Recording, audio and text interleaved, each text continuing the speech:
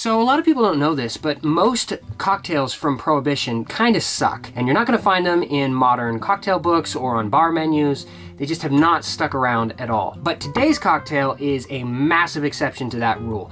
It is delicious, it is balanced, and it is still popular to this day. As a matter of fact, it's actually part of the inspiration behind the naming of one of the most important bars in the modern craft cocktail revolution, Sasha Petraske's Milk and Honey Bar in New York City. And if you're wondering, how did one little drink raise its head above this pantheon of crappy cocktailery and manage to last for almost 100 years and be this influential and still maintain its popularity? I got nothing for you except to say, it's the bee's knees, bro. It's the bee's knees.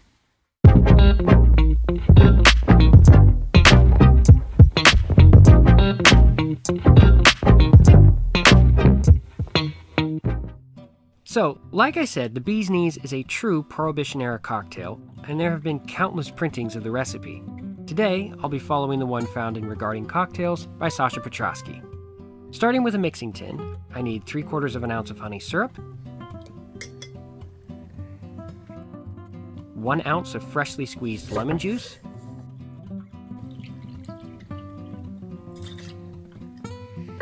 and 2 ounces of London Dry Gin.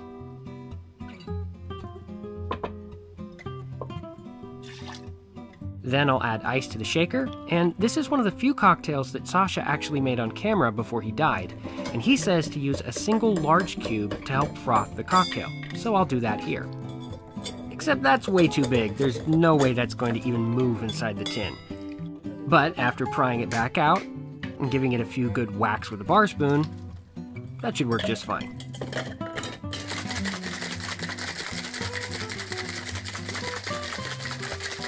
Now, normally this would be served in a classic cocktail coupe, but personally I like to use this miniature little brandy snifter.